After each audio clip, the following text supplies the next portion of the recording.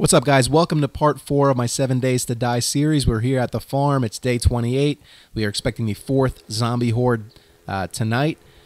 But there's a spot I want to go check out. I found it on the map. It's written down as a bomb shelter. I've never been there before. It's kind of a far ride, but I know on the mini bike I can get there, check it all out, and get back to the farm before nightfall to deal with the horde. So I want to make my way over there, check it all out, see if it's possibly a good location to start a second base there, or possibly just use it as a place to hold down on every 7th day when the horde shows up. I mean, the farm is working well, but I don't know, I just want something new, something different. So here it is. It's kind of not what I expected at first. It's just this little house with a fence, you know, pretty large backyard. So just kind of surveying the area right now, checking out how many zombies are around here and what else is around here. There's a cellular tower right there that I just drove past. I've been in those before. There's not too much in there. It'd be worth exploring, but right now I'm here for this bomb shelter. So I've made my way into the backyard to check things out. I know that there's got to be access to some sort of underground bunker here, and now there, boom, I see these plates on the ground. I know that probably underneath one of these is some sort of access to this underground bunker, but got a lot of zombies trying to get at me, so I'm not going to rush to get in there just yet, even though I am on a time crunch. You know, I got to get this place explored and get back to the farm before nightfall. So I'm going to drop this wood frame in the back here so I can jump over the fence, and as I do, I spot this plate all by itself, surrounded by concrete. That's got to be access to the bunker. So with that in mind, I'm going to get myself back into the backyard, deal with a couple of zombies that have made their way in here, and try and get to that plate so I can see what we're dealing with. First thing I want to do, though, is get into this little house and bust open this back door, just so I have another point of entry or exit if I need to, because I have dealt with a lot of these zombies, but there still are some crawlers and shit around here and stragglers. So I want to get this plate busted open so I can see what the hell we got going on. And bingo, there's something down there. We've got some iron bars that we got to deal with, and it goes down. I can't really see that much. It just looks like air ducts. So at this point, it's certainly proof that there is something underneath here. So I'm going to head into the house and bust open one of these plates and hopefully find some easier access to this bunker. Boom, which we do. Some stairs. So get down here.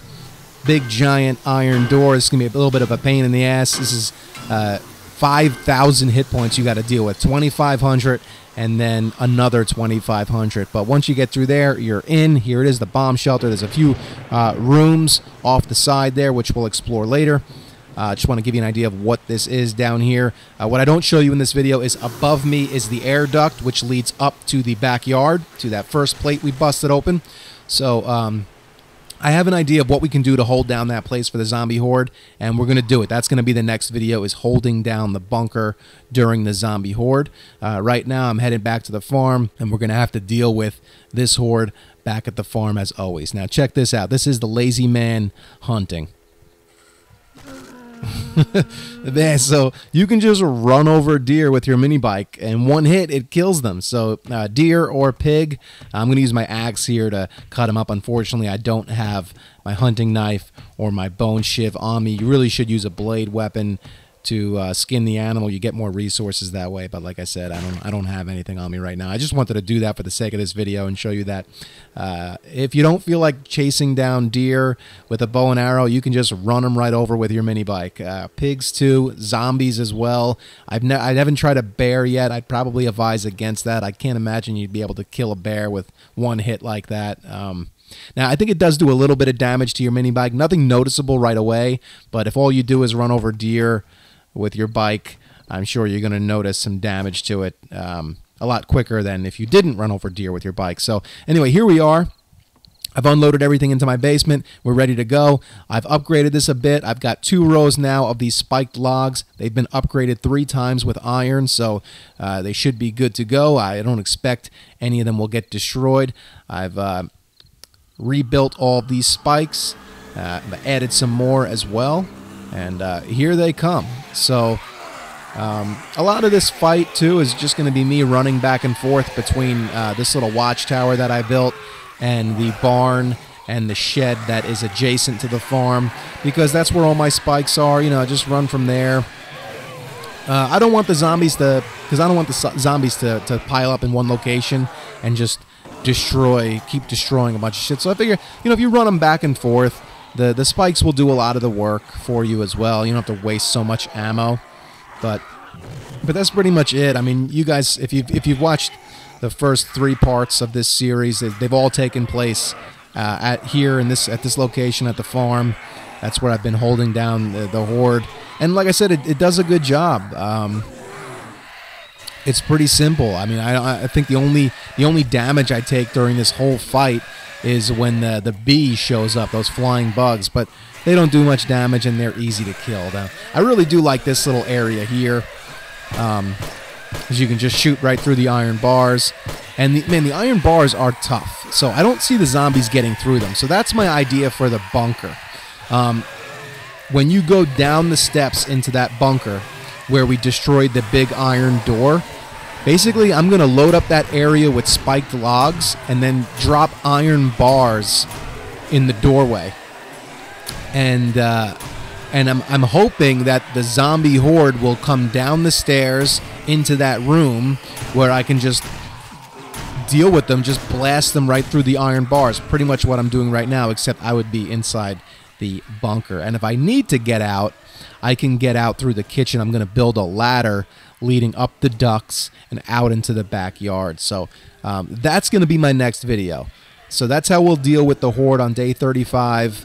I'm just going to gather a bunch of resources. I'm probably going to fix up and upgrade the farm a little bit more, just so here's the stupid bee that shows up, and just two hits with the bat, and he's dead.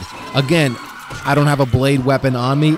I try using my axe, but your axe doesn't get anything out of them. But if you have a blade weapon on one of those big bees, you will actually get some honey from it if you do that. But anyway, like I said, my next video will take place on day 35. The morning of day 35, we will head over to the bunker.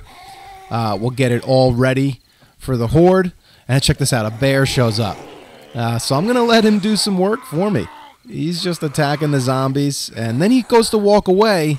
So I'm trying to shoot him to get him to come back, piss him off a little bit. But I even take a shot. I think I pull my pistol out here, and take a shot at him with the pistol.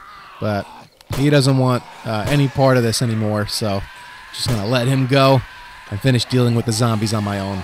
But anyway, like I said, stick around for the next video. It's going to be interesting. We're going to see what the bunker does. If it works well, then I'll probably keep my base here. Well, of course, I'm going to keep my base here at the farm, and this is probably where I'll spend most of my time, or possibly set up a second base farther south, so I have one, so I can do a lot of exploring down south, and then maybe use the bunker as like the middle ground, or the place that I'll go every 7th day and just deal with the horde there, if it works well. So we'll see. We're going to find out on the next video, which I should have up either later this week or early next week. So anyway, guys, I'm going to let the rest of this video ride out. There's not much left here.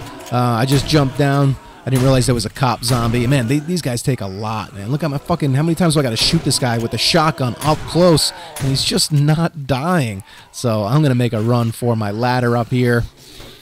Get up here, and when I do, I notice he's just frozen, chilling. And then, boom, finally explodes. Anyway, guys, thanks so much for watching. I really appreciate all of your support. Hit that subscribe button if you were excited for the PlayStation VR, which comes out in like 2 weeks. It's insane. I'm going to have a ton of gameplay for you guys on that. And you can follow me on Twitter or Instagram. It's at PSVRGamer. I follow all gamers back. Again, thanks so much for sticking around. Really appreciate it, guys. And I will catch you all in the next video.